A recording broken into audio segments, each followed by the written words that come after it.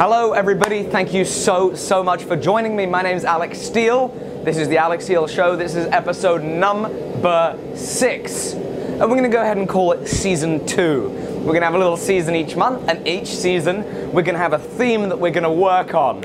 This month, we're going to work on adornment. So, in the fire right now, I have a piece of 1¼ by 1/4" flat mild steel bar. So that's about 30mm by 6mm flat mild steel bar. And we're going to make a Brian Brazil style horse head belt buckle. And that is just kind of to celebrate, and it's inspired by the release of Brian's new online course at my online school at beginblacksmithing.com. And so that's why we're doing the Brian Brazil horse head belt buckle. It's also a lot of fun, and this is the type of project that is it's great to make as a gift for somebody, great to make to sell at craft fairs and things like that. So I'd certainly bear that in mind as you have a watch. Remember, of course, guys, please ask as many questions as you like. That's the idea of this. This is about us being able to interact on a much better level than we can otherwise during the week when we're all busy doing other things. So ask your questions, and of course, please, please, please, I would love it if, while you're watching this, at the times that you enjoy it, go ahead and hit share. If you're a member of any Facebook blacksmithing groups, go ahead and share it in there. I would be seriously appreciative. Let's get the word of blacksmithing to as many people as possible, and let's have a lot of fun while we're doing it too. Glad to see that you're all on Facebook. Fantastic. Fantastic, fantastic, fantastic. Okay. Are people tuning in? Should we get started?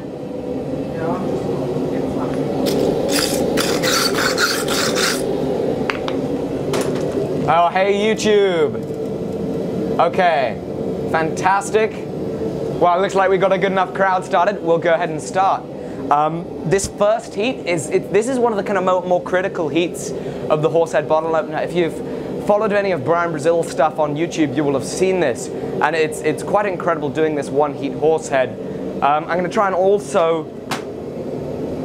lay out my tools for punching the hole, and I think I've very smartly. Oh, that's fantastic. I didn't put out a slot punch for myself. That's all right. What I'm also going to do is I'm going to go ahead and reforge another tool that I don't think is going to be necessary. I think it'll actually be this one right here. I'm going to reforge this, and very quickly we're going to try and slip it all in, that I'm able to have this ready to punch the hole for this. So I'm going to open up a little crack in the forge there, enough for me to get the tip of that in. Don't heat it up too hot. And we're going to go ahead and start with the one heat horsehead. I just want to double check you're all good on Facebook. No pertinent questions looming. Let's make sure you all come in. Great. Great to see you, Daniel, Matt. Great to see you, Brian. Great to see you, Jeff. Great to see you, Joel. It is fantastic to see you, Vidar. It is fantastic to see you. It's great to see you all. Let's get cracking.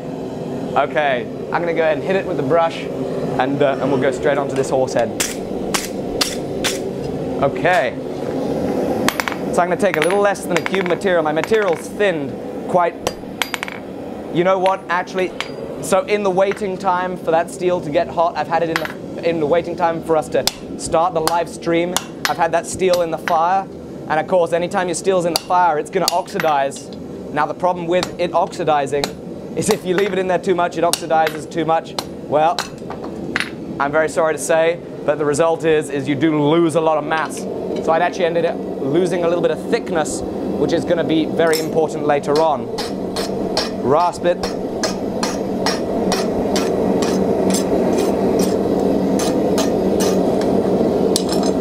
And we'll go back in the forge for another heat.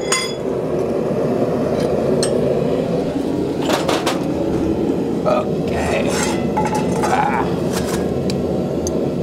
Pick up that piece of steel.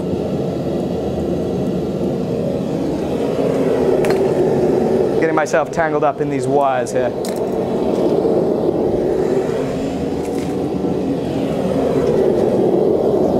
Okay, let's put that little smoldering out. Okay. See if I can untangle myself out of these wires. Where did I put my hammer?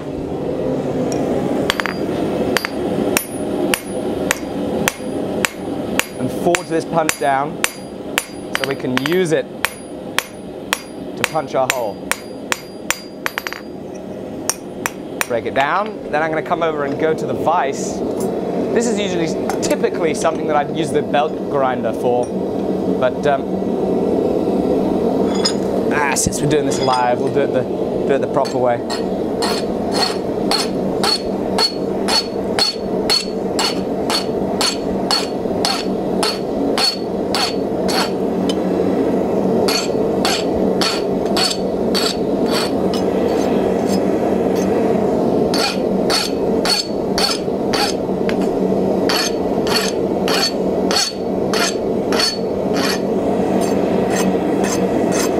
So I'm going to flatten it off, and once it's flat and square, I'm then going to hit it at an angle.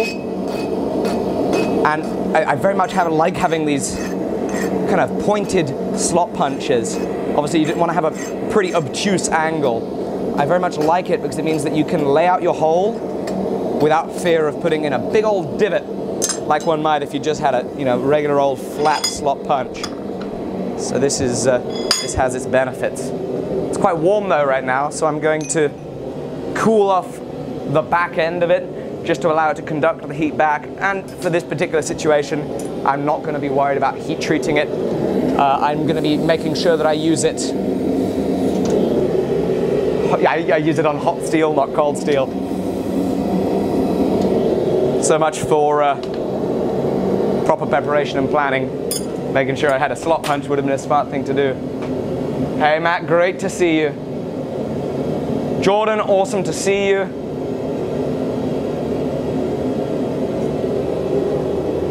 Okie dokie. So now we'll be able to go to the horse head.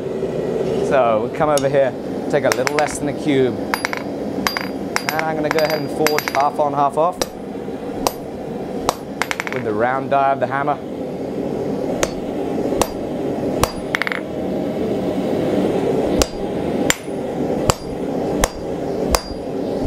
Get that Brazil horse head forged.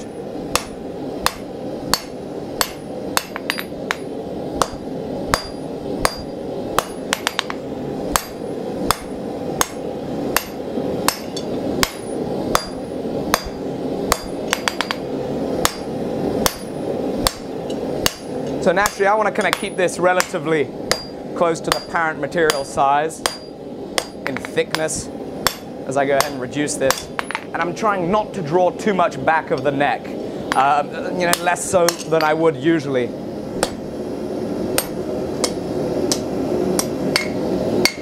Putting a little flat spot on the nose there. Then we're going to come right back over here. Thanks, Sam. And swoop. The Brazil One Heat horse head is quite the incredible piece of design and forge work. And it's very simple, very, very simple. I've had guys excel at this even when they've only done a one-day class. Brian also has had students do very well at this with a very limited amount of prior forging experience. And the key really is just being able to get good at your half hammer face blows. Swoop across here.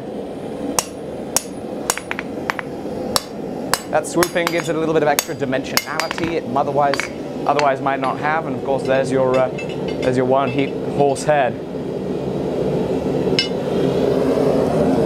So I'm going to turn down the forge a little bit. That thing's really cranking. It also might help your ears a little bit.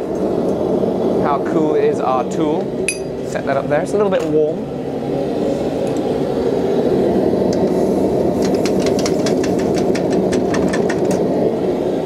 Not hot enough for that to do any damage. Fantastic. Brian Rosales from Texas has asked me whether any of my students have problems getting tools home. Not that I'm aware would be the question. Airlines and TSA equivalents around the world don't seem to have a problem with tools so long as they're in the checked luggage. And so they've always been in checked luggage anyway. And nobody's had any problems. I've flown with tools all over, and I've not had any trouble with it, really, apart from kind of odd looks and stuff like that. Let's see some more questions.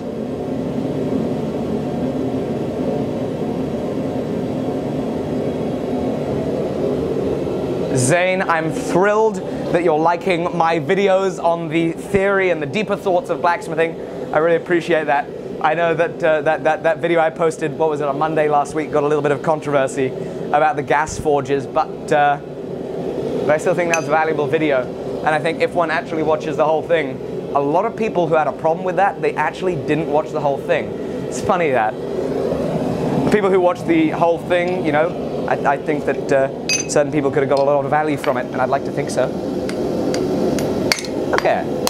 Get a little bend in the neck, and you'll notice I haven't punched any of the neck details, any of the face and neck details currently.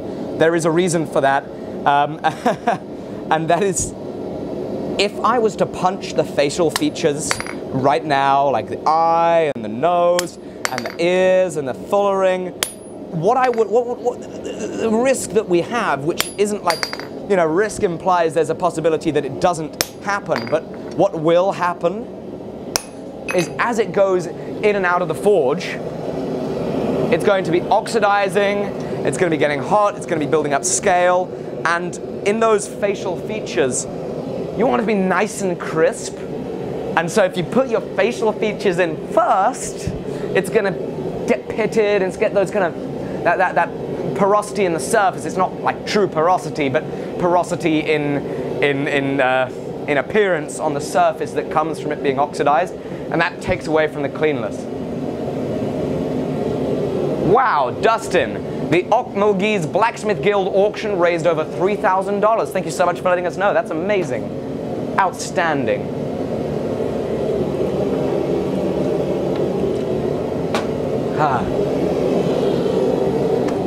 So what have you guys all been up to in the workshop this week? I would love to know. Please go ahead and share that in the comments.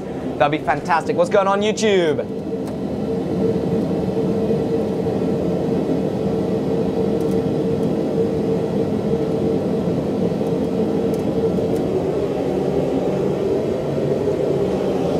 Oh, you guys might have noticed I've got a big wad of electrical tape on my thumb. Thumbs up. I ground the tip of it off slightly. Yesterday? I'd recommend against doing it. The real problem is I can't fit it in my glove anymore. So you're going to see me fiddling with my glove. That's because the tip of my thumb is missing. I didn't take too much off. It's not that serious. Okay. Let's go ahead and punch this hole.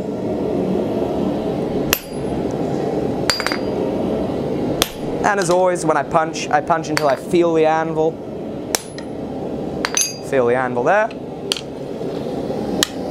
And I like to come back to the back side and hammer it back. This seems to mean that I have a better indication of where my hole is.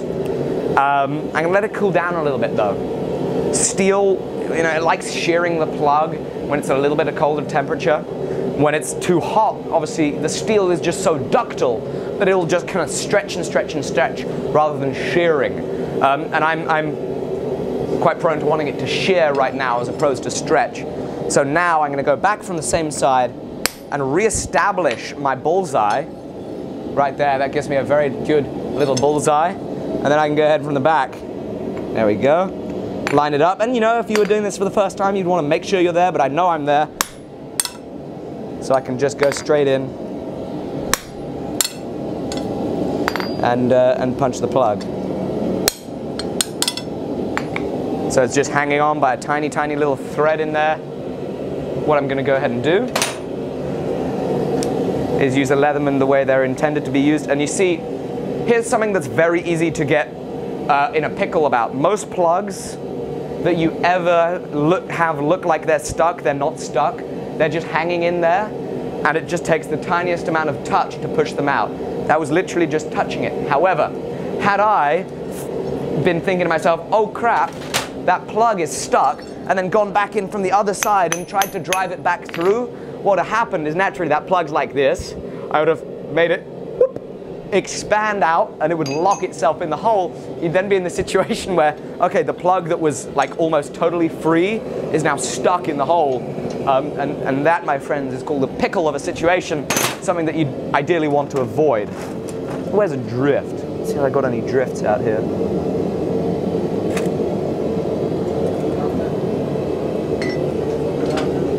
Sorry? I'm just looking for a drift. I should have It's usually on this table. Oh well. It's either here or it's not. Oh, it's here. Huh. Great. I keep tangling myself up in this cable. Great. What's going on, Facebook? How are you all doing?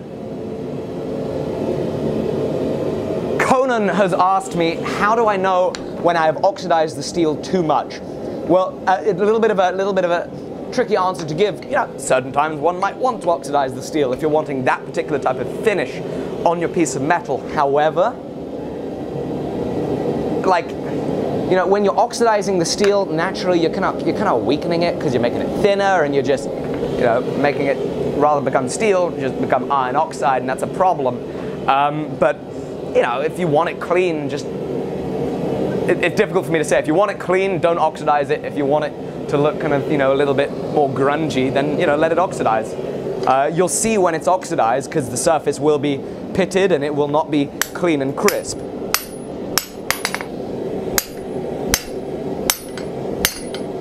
Okay, you see those are black rings? We're going to go ahead and call those the black rings of death. Black rings of death on the drift. You know, it kind of indicates that that steel is cold. I mean, it kind of indicates, it absolutely indicates that that steel is cold. And were I to keep forging, I'd kind of call that, I think that would constitute forcing a drift. And you never want to be forcing a drift.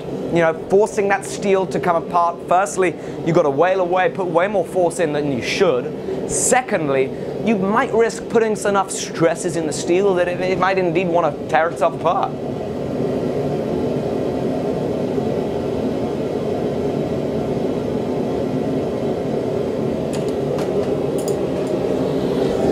And of course, not interesting, just useful, don't pick up your drifts with your hands because they're hot. You know, pick them up with a pair of tongs, cool them off.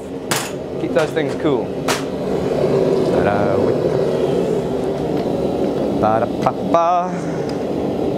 And back again we go, this time in the other side of the hole.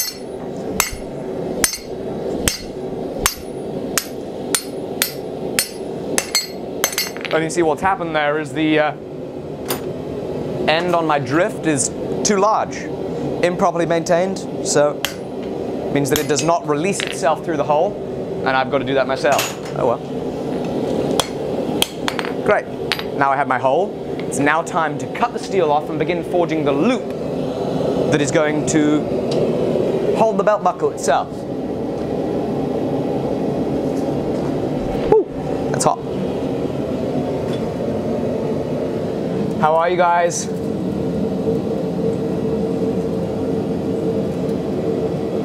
Great to see you, John from Florida. Gene Smith, do I use mild steel for my drifts? For drifts that I use to open holes in hot mild steel, I just use mild steel. You know, I use whatever I got. Mild steel does the job just fine, and I tend to have mild steel in more sizes. You know, so I can have a quarter inch drift, a 5/16 drift, I mean, all in metric since I'm in the UK. So I can have these different sizes in drift, you know, since I buy mild steel stock in all sorts of sizes like that. However, in applications where we're using the drift as a support, as an anvil inside the hole, you'd probably want to avoid using mild steel, as mild steel does not have the resistance to heat and resistance to pressure that, you know, a steel that's higher up in the spectrum of things with more alloying components to it might well have. And so, for example, a hammer eye drift that is getting very hot and is taking a lot of pressure, you want to make sure that you use an alloy steel that's suitable to that application. But just for opening holes, mild steel is going to be just fine. They will be consumable, however. All drifts are consumable. You know, there's a lot of kind of abrasion going on with those things, and you're beating on them. Yeah, I mean, all drifts are consumable.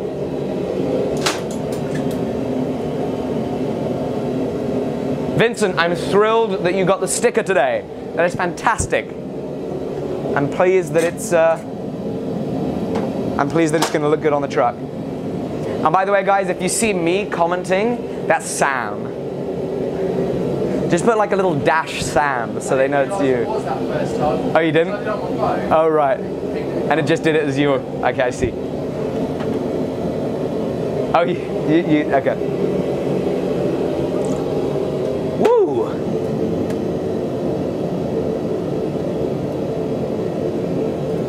Okay.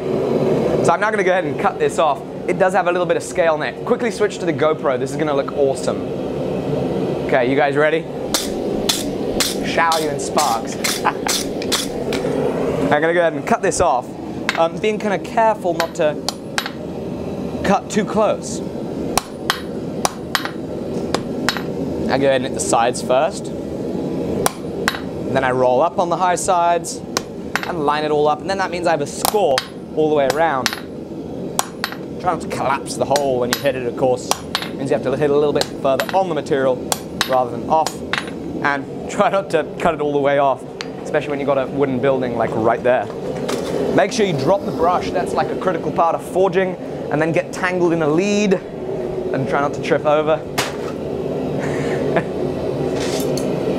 And then take a pair of tongs and, you know, in a more controlled fashion, of course, break it off, throw the other piece in the water. How have you guys been enjoying this week's videos on YouTube? I think they've been going good. I've had some I'm very pleased with some of the videos that I've been putting out this week, and I'd love to know what you guys think. Dustin Bolgren, the material and size that I recommend for making hammer eye tongs. This is something that I cover in one of my online courses, The Evolution of Tool Making, just to let you guys know. But I'll also let you know that, okay, for hammer eye tongs, it depends. You can take 1/2 inch round and make your hammer eye tongs out of 1/2 inch round. You can take 3/4 inch round and make them out of 3/4 inch round. I've done them out of either. And obviously, this is something that I've learned from Brian Brazil. He's done it out of either. The first time I studied with Brian Brazil, we made it out of 1/2 inch. The next time we made it out of 3/4 inch. Commonly now, however, I'll use 5/8 inch round, and you'll want to make sure you use an alloy steel. I don't have a pair of hammer eye tongs here, but you do subject them to a lot of force. A lot of springing is required in them. If you make them out of mild steel, they're more likely to bend. You know, my hammer eye tongs, I'll use them on the smallest top tool, all the way up to a 15-pound sledge working under the power hammer. That's the kind of versatility that you get with a pair of hammer eye tongs that are adjusted in the correct manner, correct proportions, correct angles, and that's kind of critical so that you can forge the smallest tool up to the largest tool. Again, if you kind of want to know a little bit more about how to do the hammer eye tongs, that is in that online course. No, John, you're absolutely correct. It's not a real project until you drop it under the floor. Sam, in this particular instance, I'm going to be heading over here on the anvil, and I worry as to whether that's going to be in front of the camera. I mean, we could equally just shuffle that. I think that might do it for them. I reckon that should do it. You guys just start shouting and screaming if this doesn't work. Okay, so we'll forge this open. I don't know if you guys have ever seen the tutorial on how to forge a bottle opener. That's in the intermediate course. But this is pretty similar. You know, I'll briefly go over it, you know, hit the high spots, focus on the highs, and then square it off.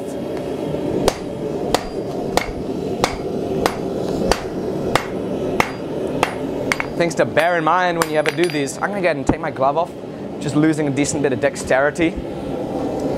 Things to bear in mind when you do these is make sure you go all the way around. You don't want to stop halfway. You don't want to stop there. You want to go all the way around.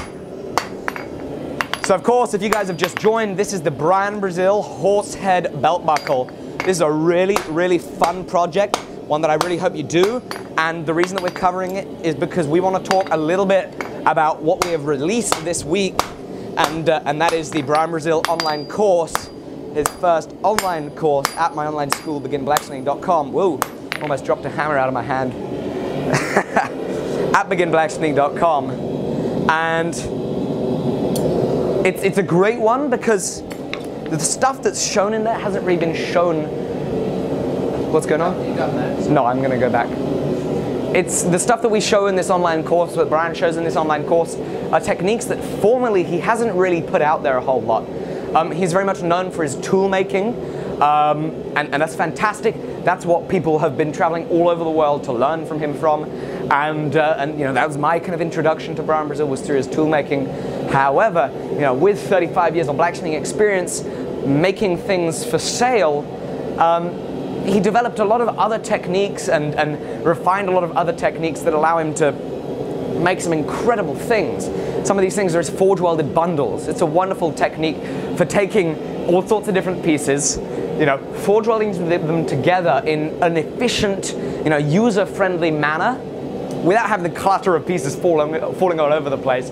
Forge welding them together and then being able to create beautiful products as a result. The forge welded bundle, it's amazing. One of the other things that he's covering in this course is, of course, his scrolling and coloring, which is something that I think has been so rarely documented of his, because the scrolling and coloring work that he does is quite incredible. And the levels, the distances to which you can take it is, it's fascinating. It's absolutely fascinating. And it's something that I have to say I was very honored and privileged to be able to watch. And very privileged to also have been able to watch it while I was bloody editing the thing. It's very educational, certainly. Absolutely. You guys better see that banner up there. Use that coupon code.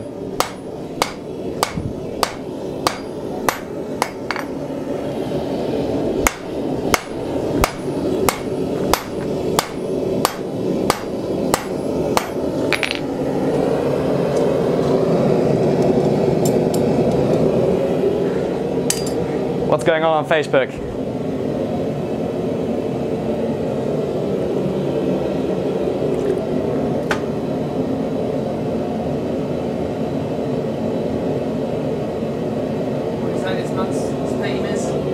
Dustin, this month's theme is adornment. And I believe that was your suggestion last week, so thank you very, very much.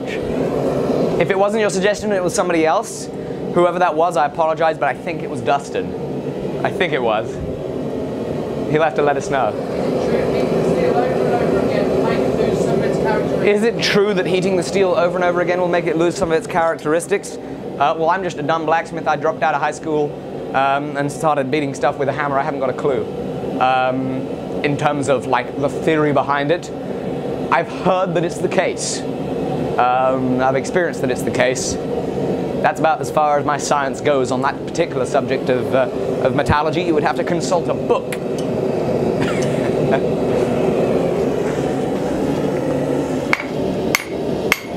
So usually I'm gonna, on a bottle opener I might leave it diagonal. In this case I'm just gonna take it round. Or at least a rough round, it doesn't have to be super perfectly round. Simulate a round.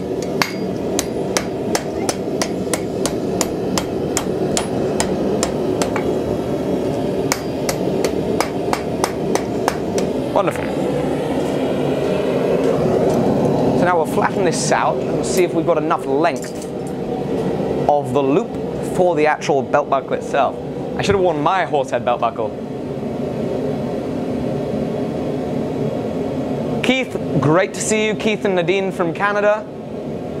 Jason, any tips for working wrought iron? Not something I've done a whole lot of. I've done a few pieces in wrought iron here and there. Keep it square, just like any kind of weld, because wrought iron, it's all welded material. Keep it square. As soon as you develop a rhombus, it's going to want to go ahead and tear itself apart a lot easier because of the fibrous nature of the material. Keep it square. Forge pretty hot, don't forge too cold. Again, because of the fibrous nature of the material, the way it's going to put together, not quite as strong and resistant to the colder temperature forgings as mild steel might be. So keep it hot. Keep it square. If it comes apart, take a nice welding heat, nice soppy heat, and just going to tap it back together, consolidate the mass and keep going.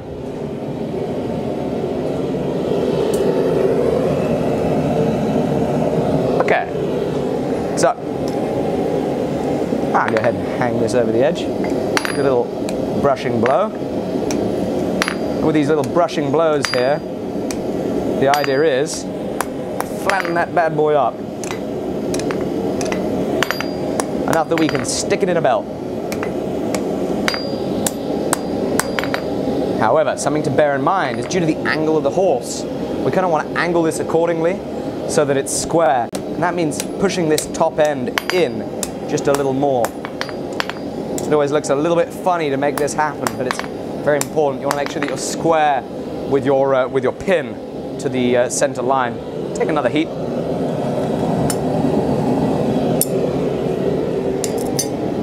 So, guys, have you shared this stream? What are they waiting for, Sam? Like, why wouldn't they have shared the stream? Why would you be watching this thing and not share it with your friends? Like, you know, see how upset the hammer is? It's falling on the floor, trying to hurt itself. Like, why would you do that? That's just share the stream. Like, just share it, man. If you haven't shared the stream and you're watching this, like, I don't know what to say. I'm just upset. I've got tears in my eyes. Let's keep sharing this stuff. It's fun, you know. Share this metal squishing goodness.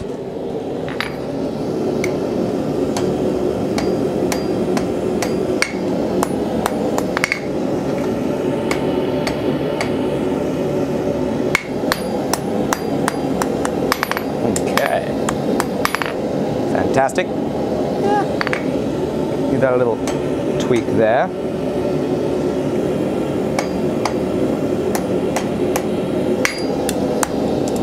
And you see this angle here is important. We want to make sure that that is not, we want to make sure that the center line here and the square of that loop is going to line up with where our pin is going to be. Flatten that up.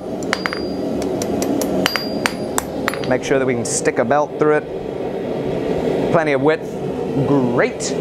So now, what I'm going to go ahead and do, I might do that now, I'll do that later. No, I'm going to go ahead and, yeah, I'll go ahead and punch the details now. We can do this later.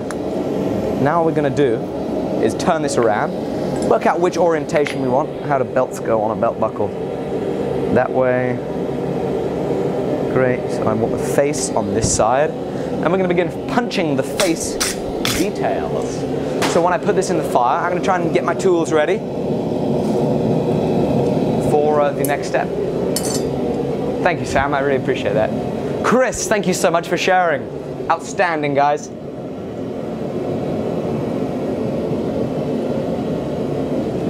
$76 or $80 on YouTube. My goodness, YouTube. Thank you so much for the incredible turnout, guys. Really, really, really appreciate it.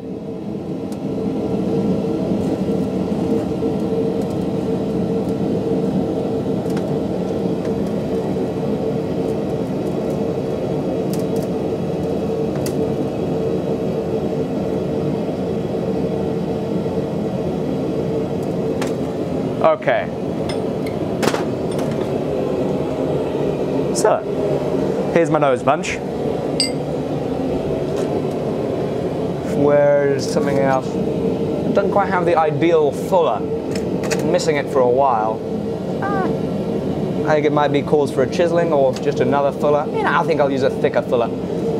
I pontificate the choices. So many choices. Where did it go? It's right here. Here's a thicker fuller. And we'll probably see if we can transition that into a smaller fuller if we have it. Otherwise, oh well. I think that's going to have to be the thicker fuller. From there, we also need a chisel. Hopefully in somewhat sharp space. There's the chisel. We also need an eye punch. Here is the eye punch. Eye punch in order that we're going to use it, you know, probably going to go ahead and use the eye punch first, then the nose, then the chisel, then the fuller. In anticipation of what we've got to do that heat, you're going to want to make sure you have a glove when you do this, because big flat surface, a lot of heat, a lot of heat, a lot of heat, a lot of heat. Henry Cobb, thank you so much for sharing from Mississippi. I really appreciate it. Okay, let's take our heat. See if I can remember which way this had to go. Okay, go ahead and lay that on the anvil there. And try and line up my eye.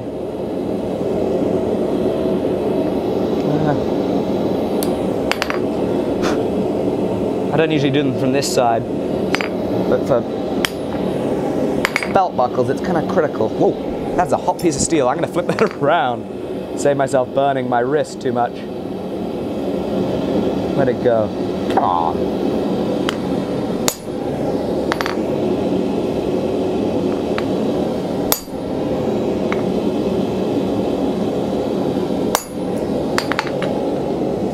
I'll go with the nose. Ba-ba-ba. a little deeper. You'll notice the pace that I'm taking is pretty slow. I also got a little double punch mark in the eye. That's all right. Nothing worth worrying about. Then I'm going to lay my chisel half on, half off. Again, this is the Brian Brazil horse head. And the reason I'm showing this is because if you go ahead and buy his online course at beginblacksmithing.com using coupon code LIVE20, if you want to go ahead and grab yourself 20% off, by the way, you can see how to make the three-dimensional version of this. Brian's three-dimensional horse head is kind of an incredible thing. I mean, it's astonishing. Doing this very similar process in 3D, it lends to incredible results. I'm always astonished when I see Brian do it. And you might well have seen some of my YouTube videos where I've done it in the YouTube videos. I mean, what a product. Alongside that, in the course, you also get to learn how to do the scrolling and collaring that Brian has done so incredibly, but sadly has had little opportunity to share as much as his tool making, but the scrolling and collaring that he does is quite incredible. Oh look, we got a moth on the set. We've got a moth on the set. I did try and kill it. Don't kill the moth. What's lead time on pre-order tools? Lead time on pre-order tools. I'm making the pre-order tools in the last week of August. So they'll be kind of shipping towards the end of the last week of August to the beginning of the first week of September. And pre-ordering tools is at blacksmithingtools.co.uk, by the way, in case you are curious. And that's really, you know, for hammers. That's all I'm offering for pre-orders right now. I just don't have time to be making any other stuff. Got so much on my plate, which I can assure you is a wonderful, wonderful thing that I'm very pleased about. There's certainly never any point complaining about having too much on one's plate.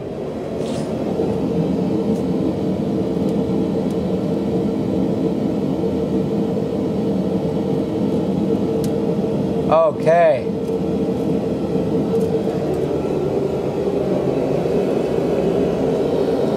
So if you've ever come and taken a course here at the workshop, every single one of you has always commented about this thing, which is that I cannot drink a glass of water while I'm working unless I'm like completely stood still. I spill half of it on me, which is something I've very cleverly done right now. You know, it's like, hey, I have a great idea, Alec. Why don't we go live in front of like 150 people and then dribble your water on yourself? It's great, you know. I mean, hey, I dribble water when I drink it in the workshop. Like, what can I say? Okay, here's how it's got to work. If I want to drink this, I've got to concentrate. Okay.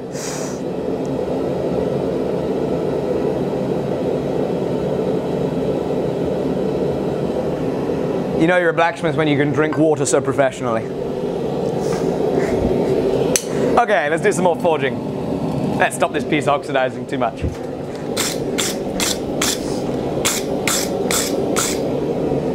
Okay, so we're going back in that fuller mark. Notice the pace that I'm working. Something I really try and talk a lot about is staying relaxed at the anvil. There's no point rushing, guys. Keep it easy. This is a drop forged belt buckle.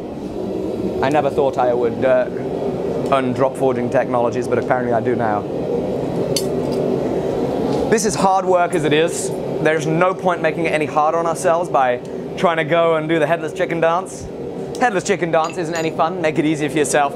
Take it a little slower, and you know, do things in a determined fashion. Plan out what you're going to do in the heat. Make sure your tools are ready where they need to be, and in that determined fashion, you're able to work pretty calmly because you know, okay, my tool is right over there. I can grab it and work, and stay pretty relaxed at the same time. Very, very important, especially when you're kind of working with a striker. You're working in a team of people. You don't want to go ahead and get flustered. And worry too much. You know, you do have to be expedient, but there's a health and safety risk, right? If you're getting crazy about this stuff, you're dropping it, you're flying stuff all over the place, you know, people can lose fingers, people can like die and stuff like that. We don't want people to die, like that would be bad. I mean, that would just be terrible. Gnarly 1223, I'm thrilled this is the first live show that you've caught.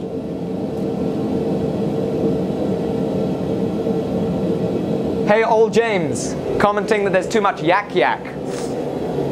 If you're not familiar with the expression less yak yak, more whack whack was coined on the first episode of the live show by a gentleman who I don't know who it was, but somebody commented less yak yak, more whack whack. We thought it was very funny. We're going to make t-shirts about it eventually. But I do just want to mention something, guys. If you want to have less yak yak and only the whack whack, like, that's how I make my living. Go buy an online course.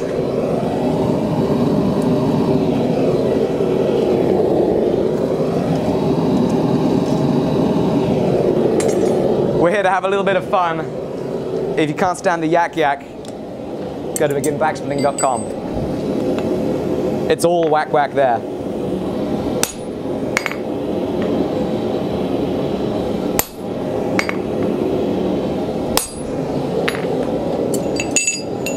You know what? I don't need any of those tools. I'm going to go ahead and drop them off. Give it another wire brush. Hit the fullers. So if you guys are ever making bottle openers, here's something that Brian Brazil told me to do. First time I ever learned from him was to not make bottle openers and fuller them for sale. You know, make bottle openers and chisel them. Same thing kind of applies for this. The process of fullering does take a lot more time as opposed to chiseling.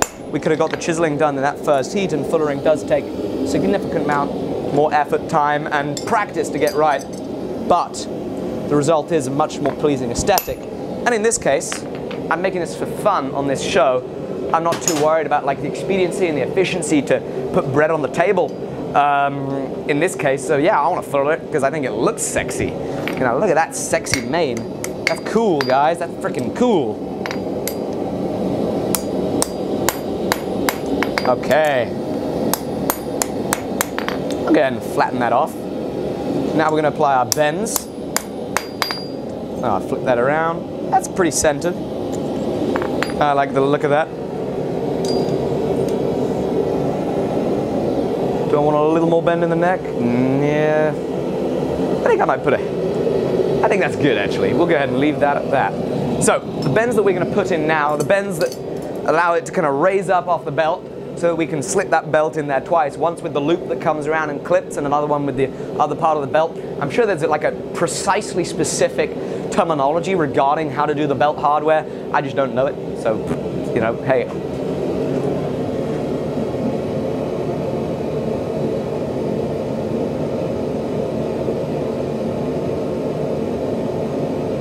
Someone on YouTube saying their contrast is out of nut.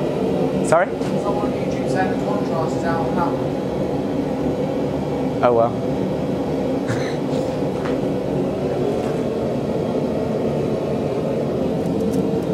Only one person.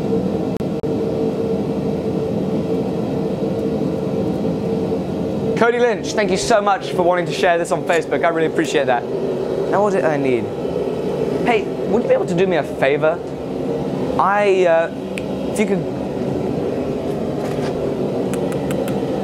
If you could grab me a little bit of electrical cable, I'd sincerely appreciate that. Preferably not the HDMI cable though. Like, oh, ah, oh no, no, tripped over it. Here we go, I'll set this back up, it's all good. Sorry guys, what we're just gonna do is I'm gonna just readjust this. We tripped over the cable a little bit. Okay, just readjusting the camera. Sorry guys. Oh, I literally only need an inch. Thank you, Sam. Okay, I think we're back again. Let's see if we broke the camera. Oh, I just knocked it to the side. Let's have a look. Let's see how square we are. Oh, we're a little off square. Which way do you guys want to go? A little bit that way? Golly, it's so off square. What have you done to it, Sam? Okay, I'm going to go ahead and call that square enough. Square enough for blacksmiths, that is. Okay.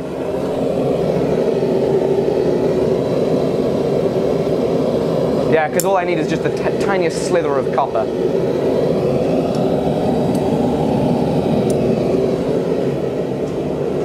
I'm going to grab a pair of scrolling tongs to fish that out of the fire.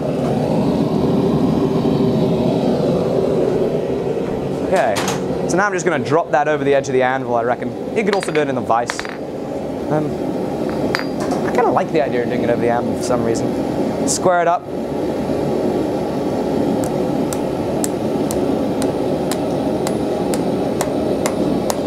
And then I don't want to damage any of the fuller lines, so I'm just going to go ahead and, you want this out of the way? I'll grab that out of the way. I'm going to go ahead and flatten this with a wooden mallet. Grip it right there. And then grip it back over here. Smoke yourself out with the wooden mallet. What fun. So guys, of course, I would love to hear what you want me to make next week in the theme of adornment. Of course, you know, the plan, mission, aim, goal, aspiration, and hope is to make this as entertaining as possible for you. So if you think of a way that we could make this more entertaining for you, and you think of how we could incorporate that into the theme of adornment, please go ahead and let us know. I would be thrilled to hear it. Okay. I'm going to go ahead and give that a light little grip and a nice there. As I give that a little bend. What fun! I do like making belt buckles. They're very fun. Wonderful project to make. I would love to see kind of photos of the stuff that you guys get up to. You know, if you ever try any of the stuff that you see on these streams, go ahead and send me a photo. Send it in a Facebook message to this page.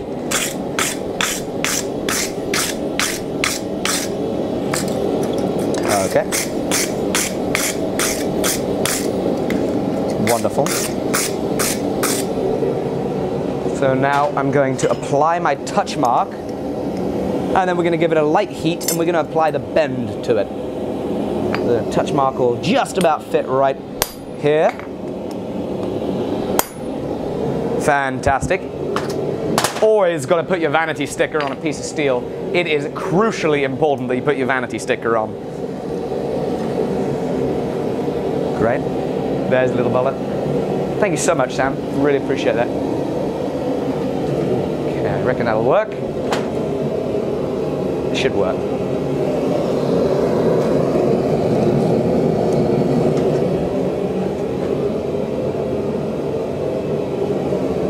So, Mark, with all due respect, I would be thrilled to hear how you think a door knocker could be adornment of the body. I appreciate the suggestion, but how can we adorn the body with a door knocker? I don't know. Spurs is a freaking awesome idea. Dustin, you come up with the best ideas. I really appreciate that idea.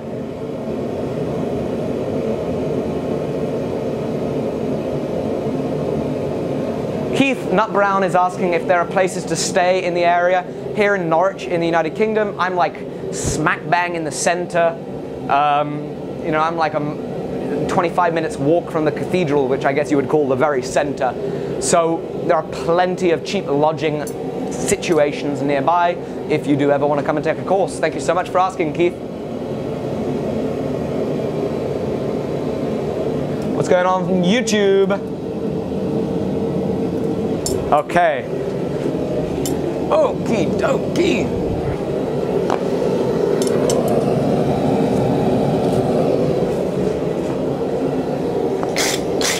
This is kind of one of the last opportunities to give it a good brush, so take the opportunity to do that.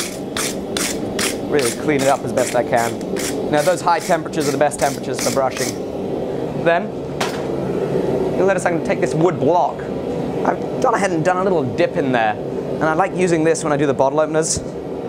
Get a little bit of a slight subtle bend in there, just to match the curvature of one's frontage. And I'm going to take a top fuller, and I'm going to bend it. And of course, the reason I like using a wooden block for this is, as opposed to something that was steel, the wooden block is not going to mar the item now that we've punched it all in. I'm going to put that to the side. Quite an extreme bend right now, so I'm going to actually make it a little bit more subtle. So I'm going to take the wooden block back, and we're going to straighten it out a touch. Feed it in. Wonderful. A little bit straighter. Yeah. I reckon that'll do just fine. So now we're going to let that cool down, and this is where I want. Here's where I want the barrage of questions, because we do need to let this cool down for the next step. So here's where I want you to barrage me with questions. Ask as many forging questions as you can. This is going to be the 5 minutes where I'm going to be able to answer them best, as I'm not going to be distracted with a piece of hot steel. This, I'm just going to lay that. I'll give you a look of what it's like first. If we can just go ahead and switch to that camera, Sam, I'd be so appreciative. Here's what it looks like right now. I'm going to lay that face down, however, because when it's face down, I know a little more contact with the anvil will help it cool off a little faster. Lay that on top. Conduct some of the heat out of there. I mean, there'd be way better ways of subtly cooling it down. But that's what we're going to do for now. While your guys kill the fire, that's a great idea. It is going to go back on in a little bit, but goodness, I'm trying to take my glove off without the immense amount of electrical tape on my thumb coming with it. No. Okay, come on. Okay. How do you explain why you won't be making Damascus? Why I'm not going to be making Damascus. Okay, so the process of Damascus takes a little while. A lot of time, you know, we're using power hammers. We've got to stack the billet, weld the billet, manipulate the pattern. Like getting any type of interesting pattern takes a long time. Being able to condense that into one show, pretty difficult.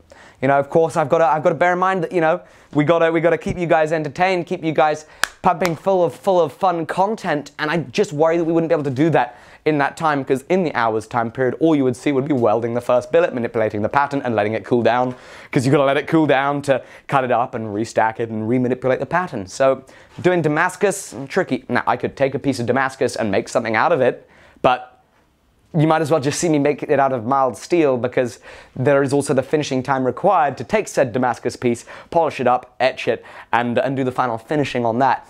If you want to see Damascus stuff, I'll do Damascus stuff in other videos that you can find on my YouTube channel. And if you're not subscribed to my YouTube channel, like, what are you doing? Seriously, like, I'm just saying, I think you should. Oh, I've tripped over my wire. If you're not subscribed to the YouTube channel, I really think you should be. I try my absolute hardest to put the best content out there I physically can. I've been devoting a huge amount of time to learning the best editing practices I can, the best kind of, you know, movie making practices I can, so that every single day you get a nice snippet, a nice little dose, a nice shot of forging goodness. So please, please, please subscribe to the YouTube channel.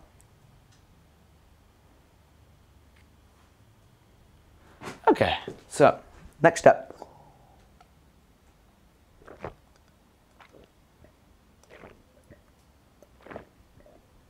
I didn't even spill any water. That's a success. I will call that a great success. So, for the pin that holds the belt buckle into the belt, I'm going to take this, which, what is that, 330 seconds welding electrode. You can use 1/8 inch welding electrode. That would work great too. In fact, I think 1/8 inch electrode would be a little bit better. And sometimes if you're lucky, you know, you take a stub of one that you've already been welding with. It has a nice little ball on the end, so it'll kind of lock itself into the hole on your belt. This particular one, I like rarely stick weld anymore. It doesn't have that little ball on it. When I'm making belt buckles, usually I'll go ahead and stick that up in the vise and hit it with the MIG welder just to put a little bead on the end, so it will pop in and out. In this instance, it's not going to have that bead, you know, because I don't want to weld on the end of the thing. I'm going to cut it off in anticipation for this being the peg, and to do that first, I'm going to undo my belt. And we'll try not to get any wrong ideas here, guys. And I'm going to measure how long it needs to be. Okay. So if I can read that, it's 13 plus, I would say 3. Needs to be 16 millimeters long, about 5/8 of an inch long. Should do just fine. So if I measure this, we can clip it off with these cheapo, El Cheapo cutters.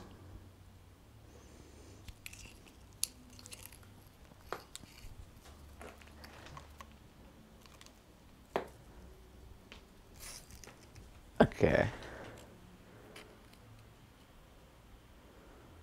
And so, of course, once this piece cools, we're then going to find the center.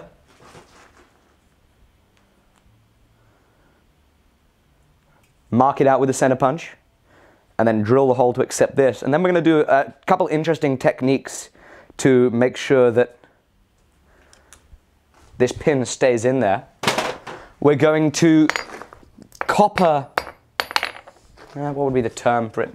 Like, you know, copper braze this in there, and then we're going to forge the material around it to tighten it all up so that this pin doesn't come out.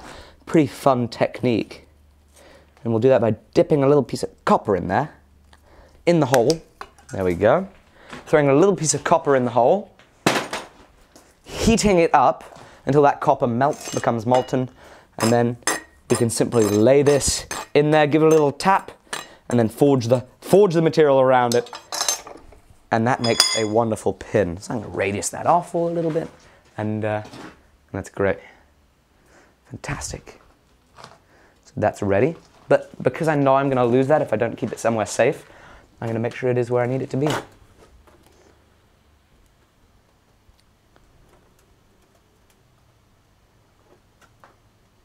Josh Myers asks if he heats an old hammerhead and makes it into a top tool, is that going to be safe to strike? I want to let you know that I have no clue. For the reason that I have no clue what material the hammerhead's made out of, I have no clue what life it's been through, I have no clue whether it has any microfractures in it that would mean that, you know, you'd hit it and it would explode even if it was normalized. I have no clue about that. So take that on as your own damn risk, you know. But the chances are, provided the steel is in good state, provided it hasn't had too hard of a life, yes, if you normalize that thing by heating it up, forging it, and letting it cool down in air, that's going to be perfectly safe to use as a top tool. Usually, but I don't know. You know, then you take that risk. Take that risk yourself.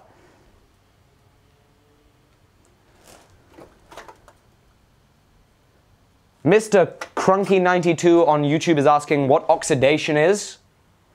Can I explain it a bit more on what causes it? Oxidation is simply the fact that we have high temperatures here, and as we give more energy to a material, it's going to be reacting faster with oxygen, and so oxidation is like just the same as rusting, except we're making it happen like super fast because we're adding so much energy to the reaction that it occurs really fast. That's all the flaking that you see around. That is oxidation. That are oxides from the steel, from the iron reacting with the oxygen. The problem is the more they react, you develop this thick coating of oxides, and it's not homogeneous to the steel. So as you forge it, it'll create dimples in the surface and pit the surface, and it's kind of a little bit leaves a little bit of a nasty finish.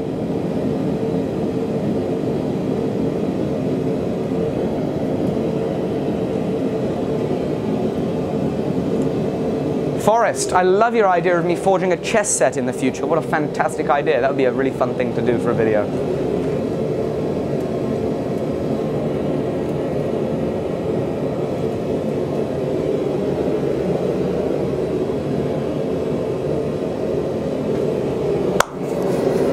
Okay, is this cool? A little while longer to cool.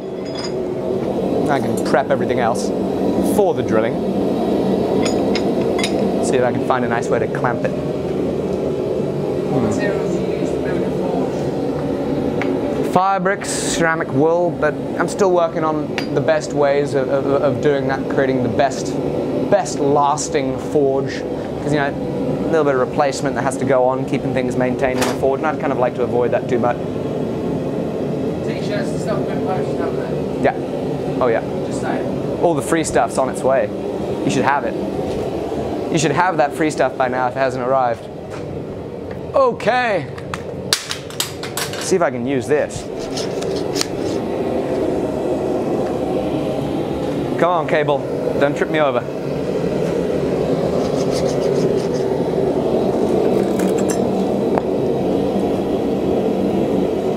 So of course, usually when drilling this hole, I would use a pillar drill. Of course, you know. Much more control.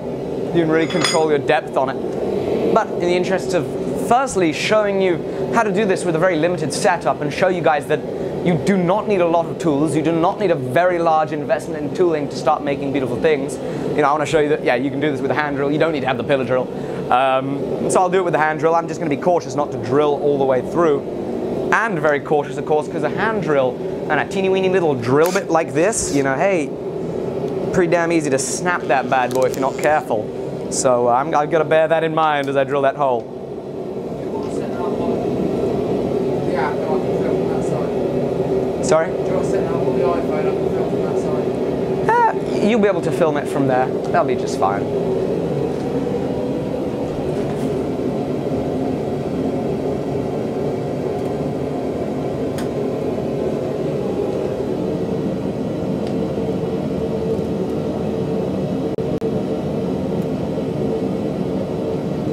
Okay, so get my copper ready. How about that?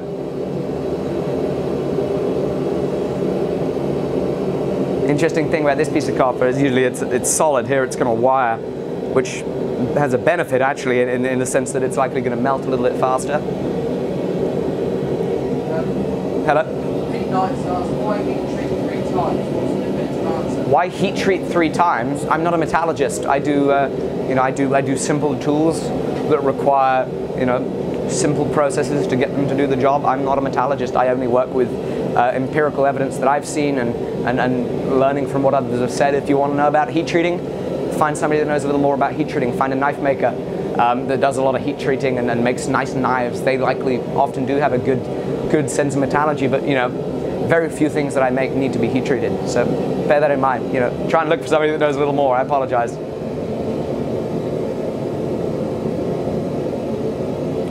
Ned Bell, I should get a wireless mic pack. Yes, I have a wireless mic pack. The trouble is this is a wireless mic pack that costs like $200, and it's crap. It works like 60% of the time, and the 40% of the time it doesn't work. It's a problem. It makes it actually like it's terrible. So I do have a wireless mic pack, but if I want to get one that like works consistently, I'd probably be looking in the ballpark of $600 to $1,000. And I've spent a lot of money on the equipment to put on these live shows, and I have to say that the best audio results I've ever achieved has been with this microphone, which is an Audio Technica wired microphone, and it's very inexpensive and it produces very nice audio. And you know what? For the sake of having to deal with this wire, I like the fact that I know it's going to work every time. I have a couple backup mics that are wired. I bought several of these. I have one in my truck, so I know that anywhere I go, so long as I'm in my truck, I've got a backup microphone in case I cut this bad boy, because this is the best lapel mic that I've used so far. And so that's why we're not using the wireless. What pressure are you running the forge at? What pressure am I running the forge at? Firstly, let me get back there. Firstly, pressure, it's kind of irrelevant. Venturi forges do require more pressure to be run than like a forced air forge, but Venturi forges run the gas through a much smaller orifice. I don't know why it's important to talk about pressure, because of course, like, it means nothing. What really is important is about like the actual like flow, the consumption of gas that you're using, and that's not measured by pressure, because of course if you got 15 psi going through a number 70 hole, that's a lot different to 15 psi going through a 1/8 inch nipple, right? So if you want to know what pressure I'm running it at, I could tell you in bars on this particular one. I'm running it at 1/2 bar. So anybody that happens to have a tab open right now, if you could type in the conversion for 1/2 bar to pounds per square inch, I'd be able to let you know. So if anybody could do that, I'd be super appreciative. I would really, really appreciate it. Okay. Sam, can you do me a big favor? I believe I have some borax. On that shelf in the very left-hand corner, there should be some borax. Yeah, if you see that, that'd be lovely. Great, let's drill this bad boy. It should be cold enough. Appreciate you guys hanging on in there. That's just fantastic.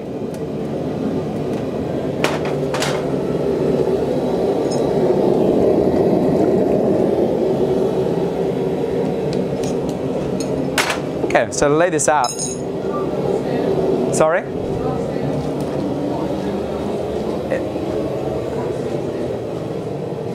In any of the tin cans above it? Superb. Is that just a little bit? Great. Thank you, Sam.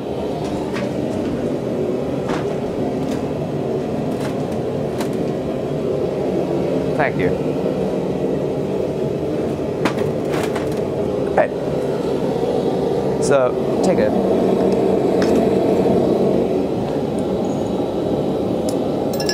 So I'm going to line up roughly halfway, do a little blacksmith's measure, 22.3.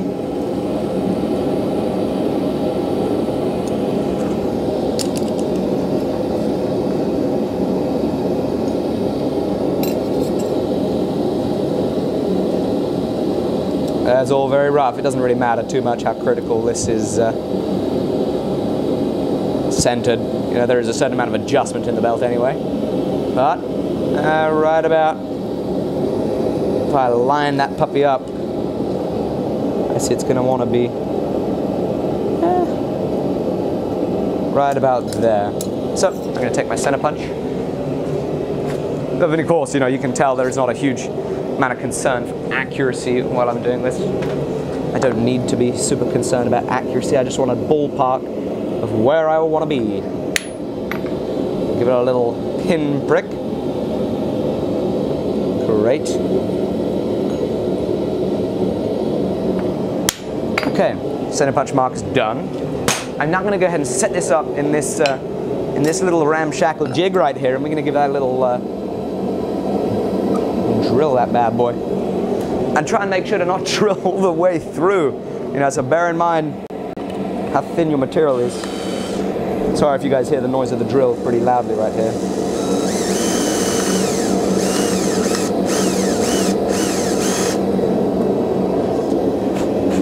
Sorry about that.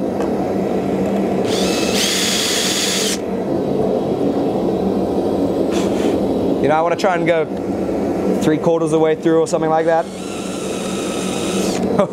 Definitely not too far through there. Too far through, we're going to be, oh, it's going to be a problem. But I doubt we'll go too far through.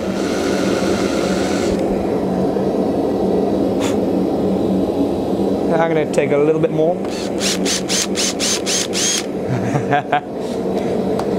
Trying to make sure you don't get too far through there is a little nerve-wracking.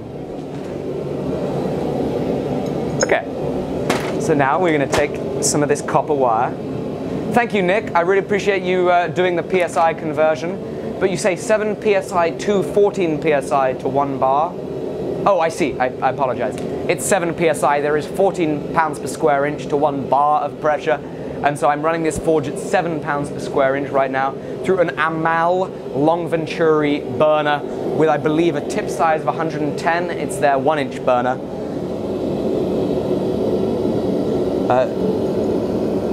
If you buy the Amal burners, oh, rats. Do I have any steel armored cable anywhere?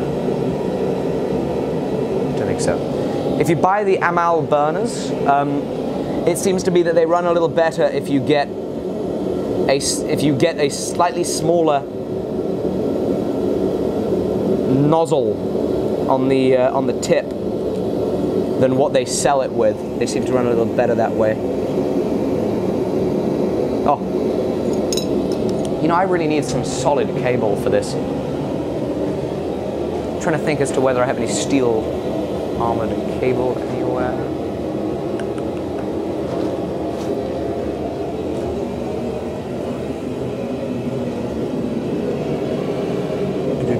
Thinking.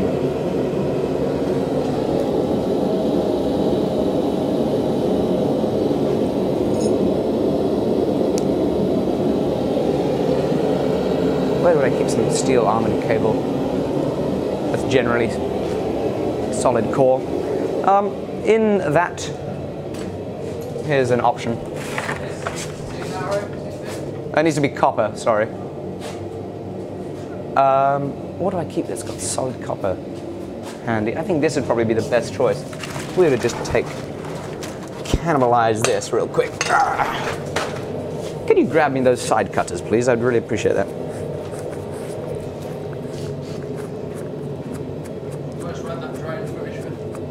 Yeah, guys, let's show them the intro again. If you guys haven't seen this intro, you kind of should. It looks pretty awesome.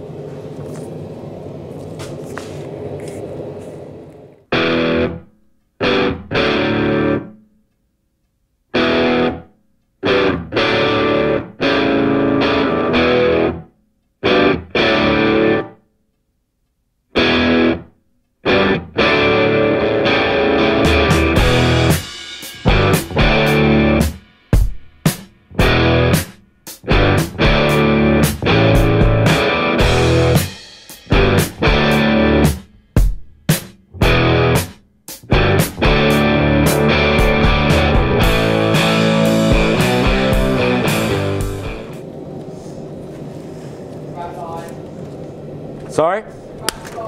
Are we live again? Oh, I lost the piece of cable. Oh, sorry about this, folks. There we go, we got it. Okay. So I apologize for that, guys. I've cannibalized one of my extension, oh, I dropped it again. Cannibalized one of my extension cables. This was wire that's kind of, strands, but this here is much thicker. So it's a lot easier to get that into the hole. So you guys should be thankful I just cannibalized an extension cable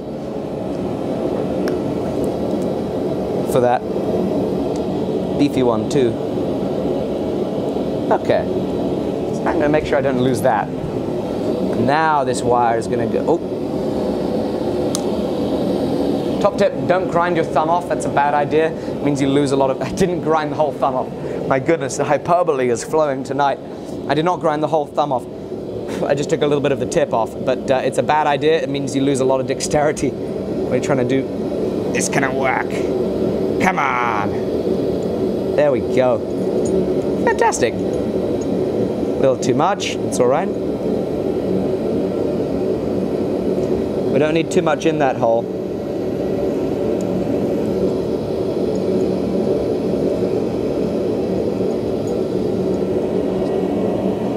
God, you guys are seeing a lot of finicking. Let's see if I can.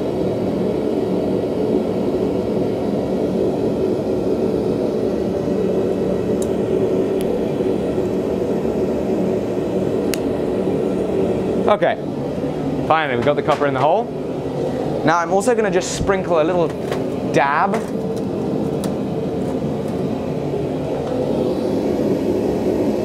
of borax. A little dab of borax in there. I'd love to be able to tell you some science behind why that's important, but I guess it kind of helps for some reason. Science, hashtag science. Tongs, right here. Now we're going to set that in the fire, and we're just going to gently bring that up to temperature. I'm going to move a brick slightly. I don't even think we're going to need the forge to be running for this particular step. Just want to bring it up to about an orange temperature. It seems to be where the copper likes to start melting. Make sure it's level, otherwise that copper might slip out of there. Just try and keep an eye on it. Right, any more questions, guys? What is going on, Trig? Great to see you. I hope you're enjoying the forge.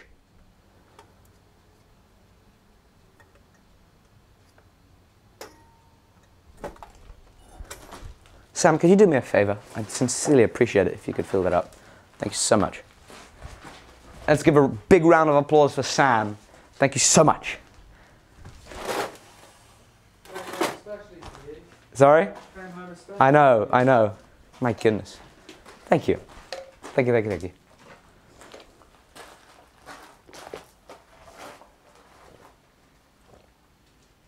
Oh my goodness, this is good water. I keep telling everybody, best water anywhere in the world comes right out of that sink, right out of the tap on that sink. It's great water, just letting you know. I love that water. I don't know if that's just like, because I'm on the industrial estate and it's like industrial runoff that just makes it taste great. It might well be. Or it might just be because anytime I actually consume the water here at the workshop, I'm parched. And so I appreciate it more. But water here is just like amazing. I love this water.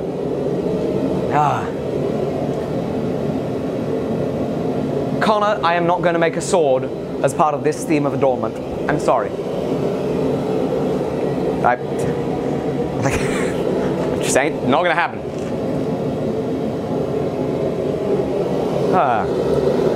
So I turned the forge on because I'm getting impatient. I want that thing to get a little hotter a little sooner. And I'm now just gonna try and have a look at the copper as soon as that thing melts. I want a pair of gloves on.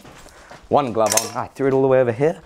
As soon as that copper melts, we'll bring it out and we're gonna tap our little pin in there, but I'm gonna want that pin to be held in some skinny little pliers.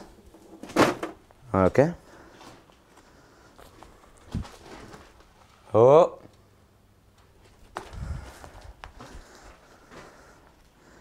Okay. Ready?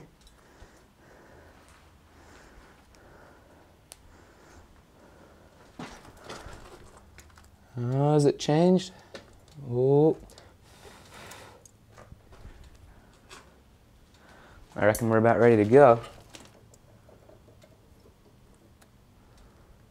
Oh no, it's still solid. Gotta light that forge up again.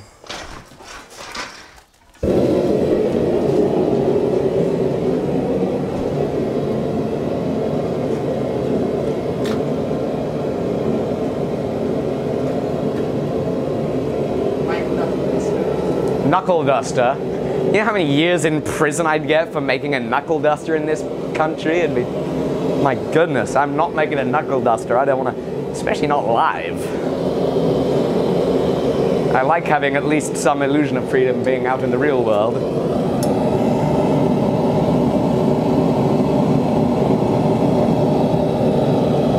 Necklace pendant. Necklace pendant. Anvil necklace pendant, great idea. Yes, I that was appreciate that. From Dustin.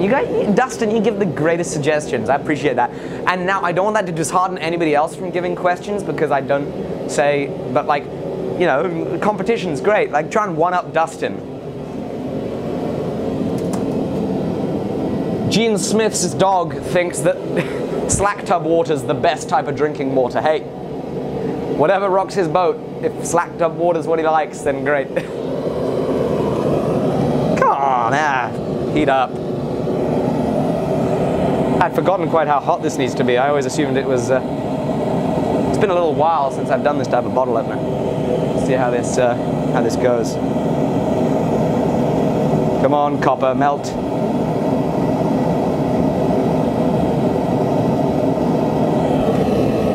Oh. Hey, it's happened.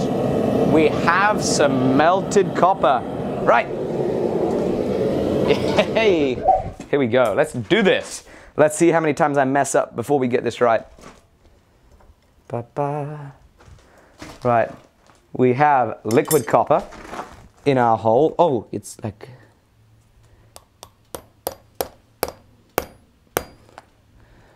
Tap that bad boy in.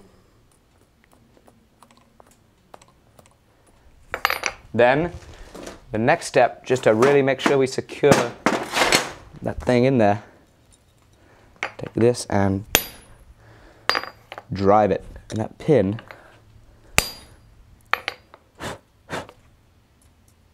as a result, should be pretty strong. But while that cools down, embarrassing if it came right out. It's in, it's tight, it's locked. The copper has fused, and by taking this monkey tool, and you guys, this is why you need to buy that Brian Brazil online course. You're going to learn some amazing things about how to use this in securing stuff. He does an incredible technique in that online course. Go ahead and check that out at beginblacksmithing.com now. beginblacksmithing.com. Coupon code LIVE20 for 20% off. But he does some amazing stuff with this thing, kind of around the theme of that, to help secure certain items, which you'll find out more about.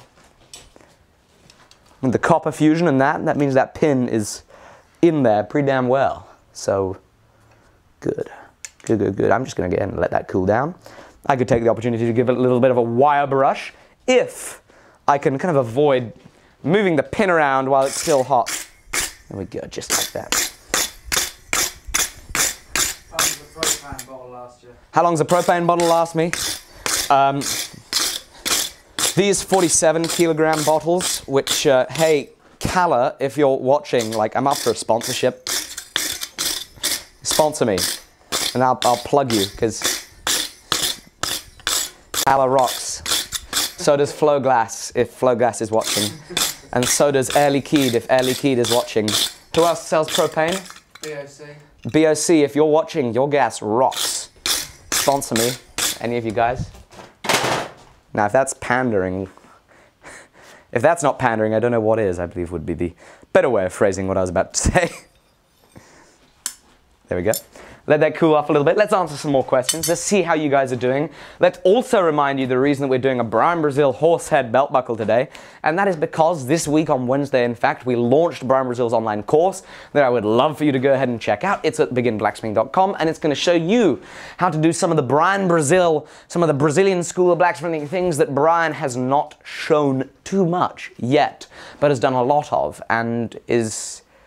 They're incredible things. You know, for example, the Forge Welded Bundle. It's amazing to see. It's an amazing project, and it's something that he's had people of all ages, you know, people from as young as 10 have immense success at. Very simple way of joining pieces of metal together and being able to make very aesthetic and beautiful forms.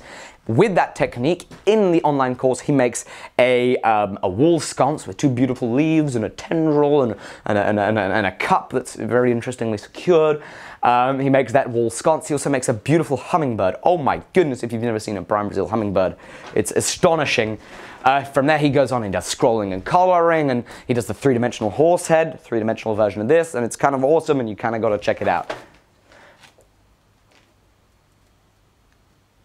Oh, how long does a propane tank last you? I just like completely derailed your question. Sorry about that.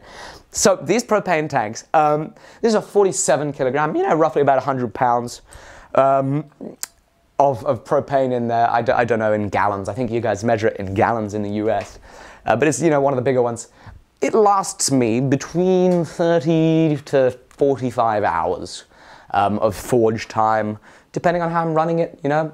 Depending on the condition of my insulating materials in my forge. Oh, sorry, I think I hit the mic. You know, sometimes the insulating materials, you know, they're in top-notch condition, and, you know, you get a lot more use out of it. Yeah, sometimes less so. And sometimes you're just a little careless, you know, sometimes you don't get the oxygen mix just right, and, you know, you might just, you know, the air mix, really, I mean, if, you know, you're not pumping oxygen in, you're pumping air in that happens to have oxygen. So that can affect it, you know. Basically, it depends how you're running the forge. If you're doing big stock, you'll burn through more. But yeah, between... You know, if I say between 30 and 45 hours per tank, that's about reasonable. And in cost, I pay between £47, about $65, and £67 for a bottle of this, depending on where I get it. Between £47, £67, that's between about $65 and $105 US. And so, you know, works out that, okay, when I'm forging, it's you know, in the region of between £1.75 to £3 per hour of forging, which I think is pretty good. You can make a lot of stuff in that time. You know, it's not worth thinking about with the amount of stuff that you can make at that time. Quite a few recommendations we're making on Facebook, on YouTube. On YouTube. Leaf bracelet, love the idea. Pocket-sized hammer, that is an awesome idea. Like, that's just a cool idea. I like that idea. Hammer charm for a forged bracelet. Awesome. Anvil charm. Fantastic. Guys, you guys rock. You guys rock. You guys are making some really great suggestions. I really appreciate that.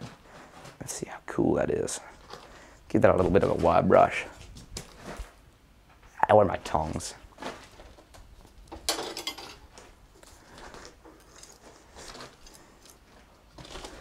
So Lyle commented about a technique of wetting your brush and wire brushing, saying that it works a little better. Really, I think that probably would have worked a little better had this been hotter, to pop the scale off. Right now it's only like 500 degrees Fahrenheit probably. Certainly helps shine it up. Then again, you know, if I was doing this to make these and sell them, I wouldn't be using a hand wire brush for this. I'd let it cool down and I'd go ahead to my bench grinder where I have a wire wheel mounted there, and I'd use that. But I do want to show you guys, like, forging is so accessible. I think forging is an incredibly accessible craft that is very easy to start doing as a hobby, you know, provided you approach it in the right way. You don't need to spend a lot of money to get into this. You know, this setup, you don't need this fancy anvil to do that. You can take a block of steel and make the exact same thing. You know, a bloody block of steel, be it a forklift tine or a 5-inch round piece of steel, 8 inches long. You can do all of this stuff, provided you get creative and you use your imagination to work around some of the things that you've got to work around. And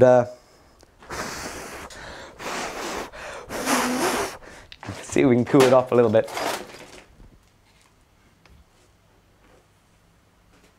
Okay, somebody has asked me to make a Saxon helmet. Wonderful suggestion. I don't think I'm quite going to be able to do that in what are we at now? An hour Hour and a half? Yeah, I'm not going to be able to make a helmet in an hour and a half. Okay. Steel gauntlets. Gauntlets? I can't make steel gauntlets in an hour and a half. Okie dokie. So I want to thank you, you know, if you guys haven't shared this stream, like when you come back on next week, because I know you're going to come on back next week. I mean, this is pretty fun hanging out with you guys. Like, share the stream next time. For now, let's go ahead and show you what this belt buckle looks like. My goodness, never thought I'd undo my belt live on air. I'll look after that. Sorry? I'll look after that. You know, you don't get to take my Damascus belt buckle, Sam. That thing is...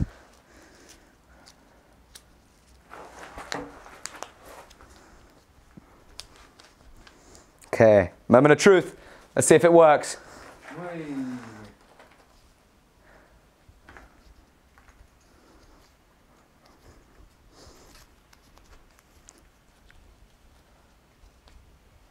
Ta-da! We have the forged belt. I'm looking in the mirror image. It's different. Which hand is where?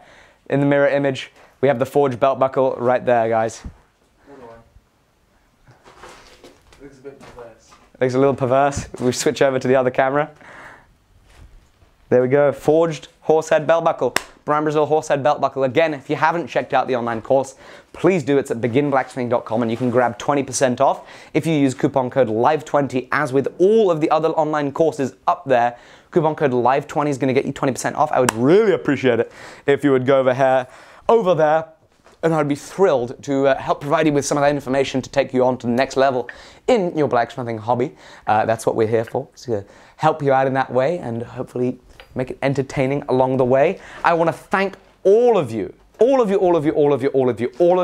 for watching. It means the world to me. Every time we do one of these things, I want to keep going. I want to light the forge again and keep going and make more stuff. But it's like, what?